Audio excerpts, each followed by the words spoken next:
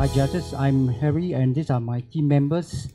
We know we are given 3 minutes, it's kind of rush. So let me introduce our project. We begin with this idea that we want to make all beans a smart bean. At least we get there somewhere. We started with a product to make it smart. So this product is called Intelligent Data Collector SG, made in Singapore. So what this product does is that it is an intelligent and effective solution for waste disposal and collection. Now this is the IDC SG network. What it consists here is the smart apps and the IDC SG device. Essentially, it's 3 efforts that roll into this network.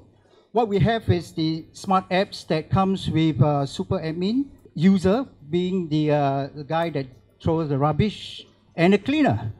So at the back end, you will have a device that will communicate with the iCloud, and this device is planted on and underneath the dustbin, which we will illustrate later.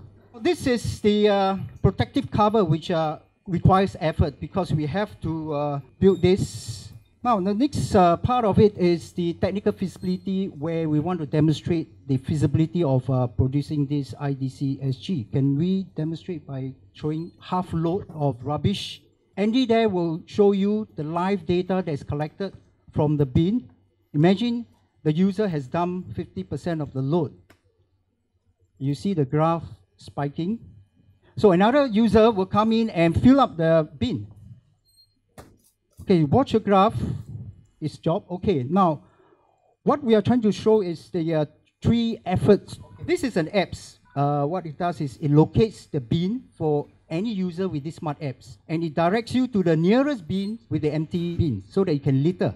Then there is this admin function where you can collect all the data and analyze which bins has been underutilized, which bin has been overloaded, and whether bins are not fully recognized in the vicinity. So this smart app does give you graphs and data. And how much does it cost?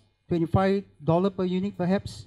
Okay, thank you. Very much. You talked about optimization of routes. So ballpark figure in terms of impact of savings? Ballpark will be about $1,000 per month. The reason why we came up with per this... month per route, or you're talking about per month? Per month in savings of labor from cleaners.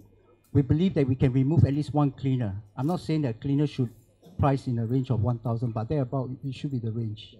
As for the route planning algorithm, do you manage to implement it at the hackathon yet? Or just, just an idea that you have right now? It's a simulation. Okay. Okay, thank you. Thank you.